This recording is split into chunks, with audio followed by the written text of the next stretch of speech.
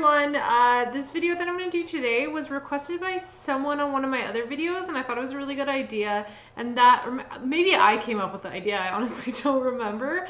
This video is going to be about my craziest work stories that I have so far. So for those of you who don't already watch my channel, I'm a wildlife biologist, and I'm going to give a teaser so you watch till the end of the video, but my final video is about me and when I got attacked by a cougar. 4 kind of crazy stories to tell. I'm going to talk about 2 stories first that happened while working on pipelines in Alberta, and then the other 2 are going to be stories from when I worked down in Bolivia. In oil and gas, there is a lot of really sexist men. Most of the time, I'm the only woman on my construction site. I've had a lot of really fucked up stuff said to me. When I was talking to a chief inspector who's like the head guy at one of our construction sites, and he was like jealous of me because I mentioned that I couldn't stay late because I was having a dinner with the project manager of the project, which is like a very normal thing. And then this guy, he's like probably old enough to be my dad, and he looked me up and down and he's like, I sure wish I had tits like you so I could get meetings with the project managers. Are you kidding me? Like, do you want to listen to what you just said? Sexism is alive and well in the oil and gas industry. That stuff still happens, and it's awful and horrible. And next I'm going to do my second crazy story, and I'm going to switch over down to Bolivia and talk about the time that Amazonian rats almost gave me the plague. To give you a little bit of context, I worked at an animal sanctuary in Bolivia, and that was the very first foray into wildlife biology. So this was a place where we were working with rehabilitated mountain lions, jaguars, monkeys, and pretty much helping them like get re-released into the wild. A lot of the work was really just like feeding them and giving them enrichment so that they can live happy lives in captivity if they can't be re-released. So I worked at a field station, and we also lived on site, so we had like bunk beds in like beds made out of hay, and we would like sleep there, eat there, everything was cooked for us. One week there was this huge protest that blocked off like the main road leading into town, so we couldn't get our bottled water for the week. We all kind of had no choice but to drink the water at the tap. We like started off boiling it at first, but then we got really lazy and just like started drinking it. A little while after that, we all started getting sick, and pretty much everyone was like barfing and having diarrhea in like the entire camp.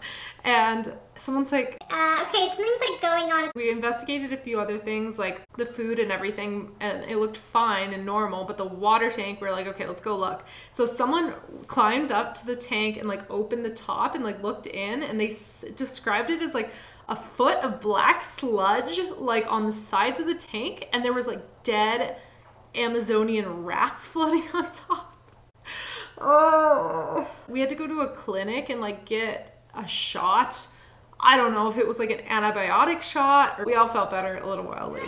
So I probably have some weird carrier for some Amazonian rat disease or something like that. Here's my other one. It's going to be on a pipeline in Alberta, and this one was when I was working as an inspector. I would make sure that the pipeline companies were like following all the rules.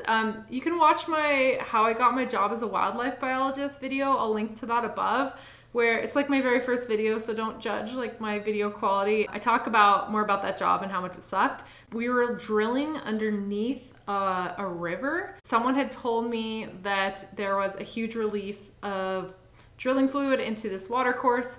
Long story short, we couldn't clean it up. I had to call it in to the regulator, and the regulator decided to do a site visit for on my pipeline and to inspect it to make sure everything was going okay. So I was really scared because these are really, really high stake visits, and he kind of inspected my site, and I was like nervous. And so we were kind of making small talk when we were moving to one area of the site. I had mentioned I was from San Diego, and then he said, oh, I was like just in a conference in San Diego. I was like, oh, that's cool. Like, what was the conference for? and he mentioned Oh yeah, it's like a conference for this one like specific type of experts in science, like the most random like emissions type thing.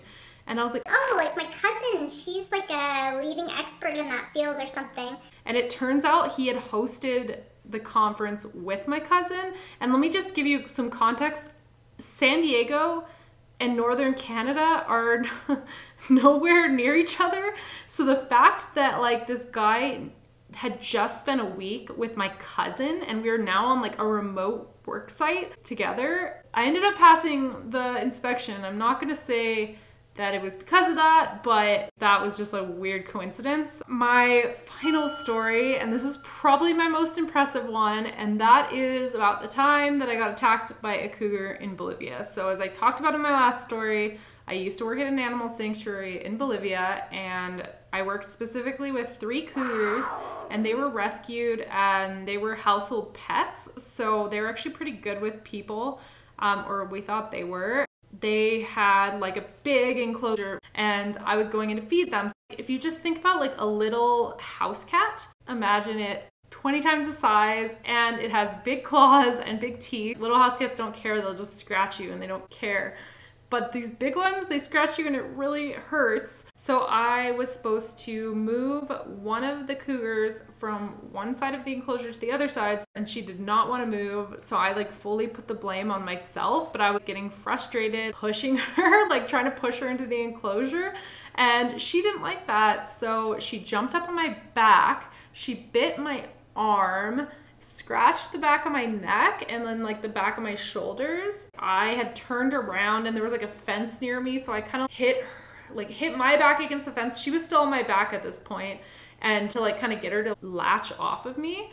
So I finally got her off of me, and then she looked like at me like really bashful and kind of was like, I'm sorry. and I looked down at my arm and I was like, yeah, I should probably go to the vet. And I had like 2 holes in my arm, and they were like from the bite marks and then like scratches on my back. So I hiked back to go see the vet, and he's like, yeah, okay, let's put this purple stuff on it. like maybe it was like a Spanish language barrier. It was okay, but it never really fully healed. Still have a scar. I'm gonna see. That's one tooth mark right there.